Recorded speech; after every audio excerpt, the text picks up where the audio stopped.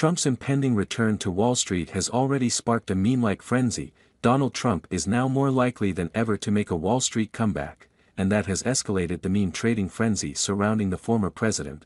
Donald Trump is now more likely than ever to make a Wall Street comeback, and that has escalated the meme trading frenzy surrounding the former president. DWAC and Trump media did not immediately respond to CNN's request for comment. What is a meme stock? Meme stocks are characterized by a cult online following and jaw-dropping swings in their price. The first meme stock was GameStop. Investors on Reddit and other social media sites in 2021 decided to bid up shares of the struggling stock to punish hedge funds and institutional firms who hope to turn a profit from short-selling GameStop stock.